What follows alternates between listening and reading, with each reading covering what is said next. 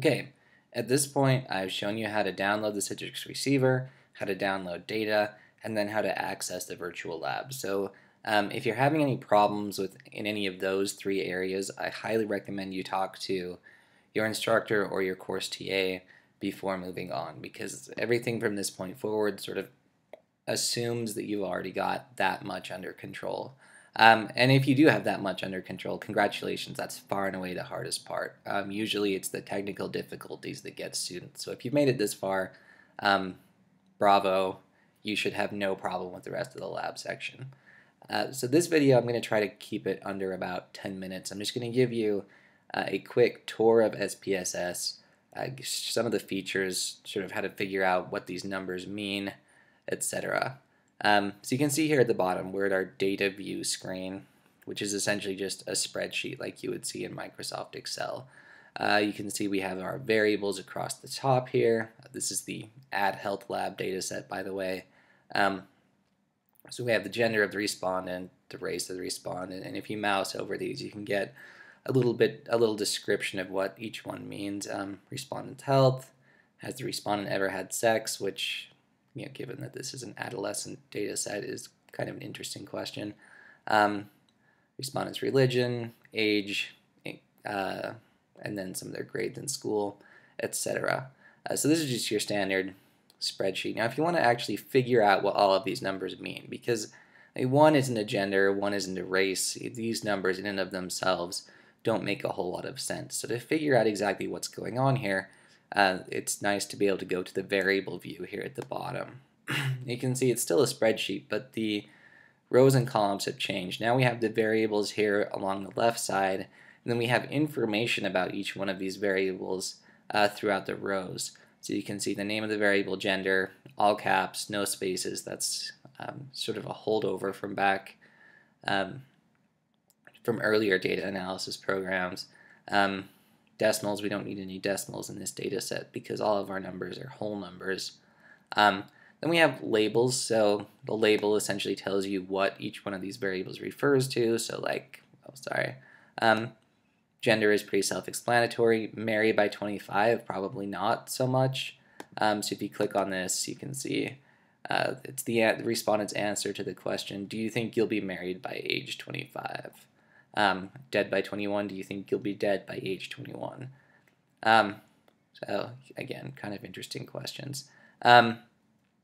Another really important feature of the variable view is this values column right here. This is what's going to tell you what all of the numbers in the data view mean. So if you click on, the values column, you can see it gives you this little blue box with the 3 dots in it.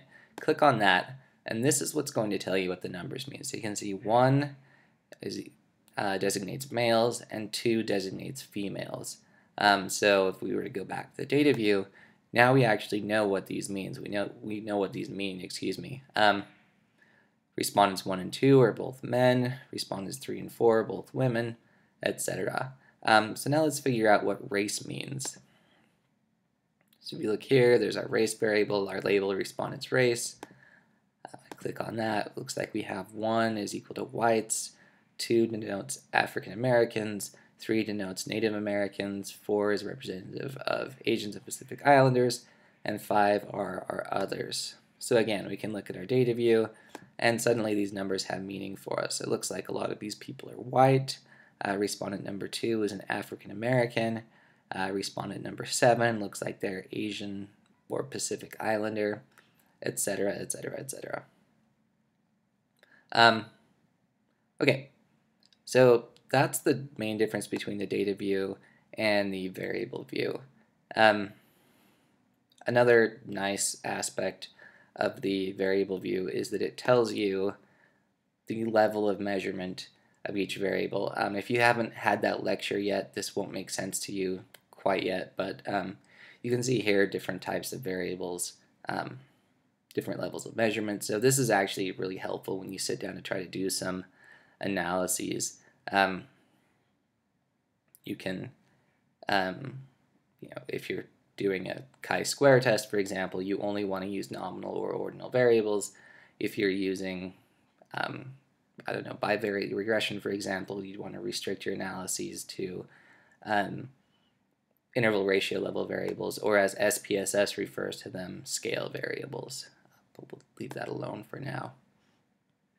Now I'll just give you a quick tour of some of the options that you have here at the top.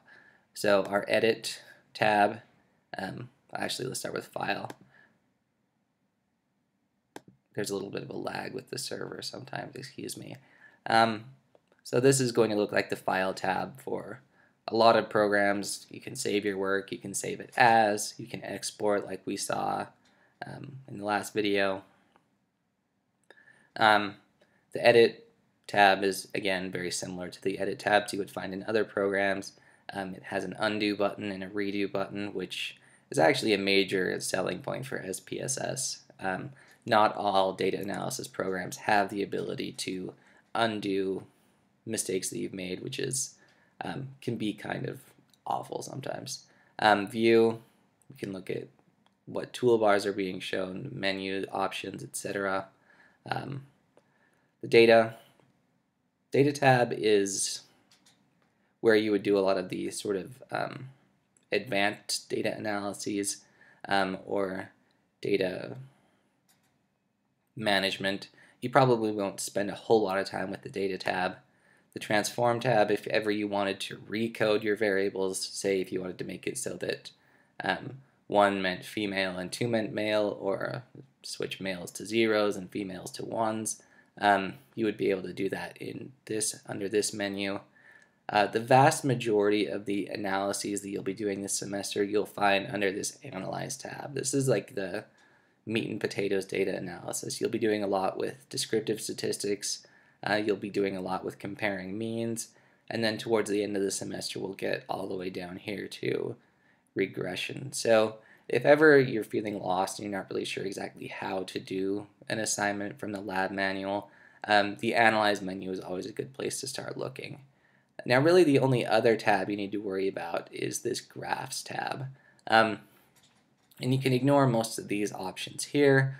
Pretty much all the graphs that you need to make for this course can be found under Legacy Dialogues. I mean, if you really were feeling motivated, you could build everything from scratch via the chart builder.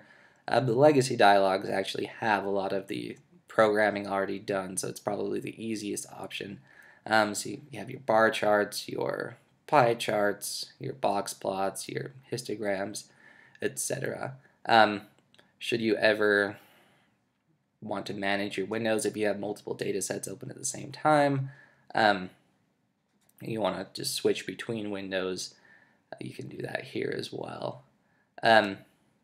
Just as a little aside, regardless of, so this is my data window, and somewhere around here is also my output window. Anytime you open anything on SPSS, you'll also get an output window. You can see here that the toolbar along the top, the menu options, are the same regardless of which, for the most part, regardless of which you have open. So a lot of people, they'll run some kind of analysis and the results will show up in their output window and they feel the need to click back to their data window before they do any further analyses. That's not really necessary. You can do everything from this window that you could on that window, which is kind of nice, I suppose. I think that's pretty much everything I wanted to cover in this video, just some of the nuts and bolts. The next video I'll show you how to actually start doing some analyses.